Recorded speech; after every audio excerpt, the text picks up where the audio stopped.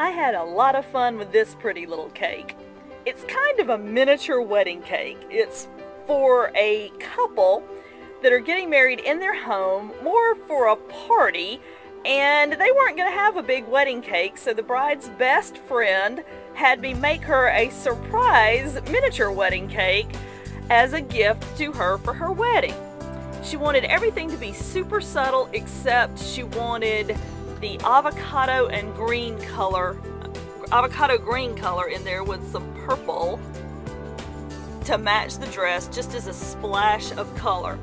The original cake that she sent me is a gorgeous Ron Ben Israel design where they took some lace and actually created the molds to match the cake to the bride's lace.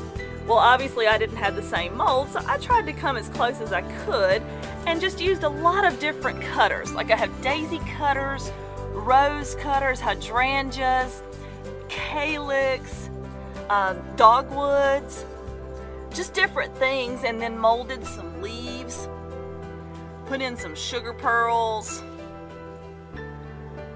stacked some on top of each other, just tried to get creative with the cutters. The top tier of the cake is red velvet with white chocolate buttercream filling, and the bottom tier is vanilla sour cream pound cake, and it also has the white chocolate buttercream filling. The coating is of course fondant, both the ivory underlayment and the white flowers, and then the green flower is made of gum paste and fondant, and it actually has inedible stamens and rhinestones on it. As you can see in the middle there, so it's got some glitter.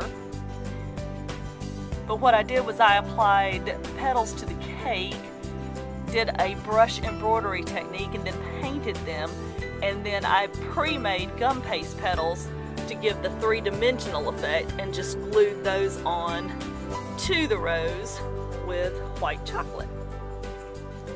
Well, I hope that the bride and groom have a fantastic wedding. I really enjoyed making this cake. I think this all-over lace design is absolutely gorgeous, and I hope you enjoy it too.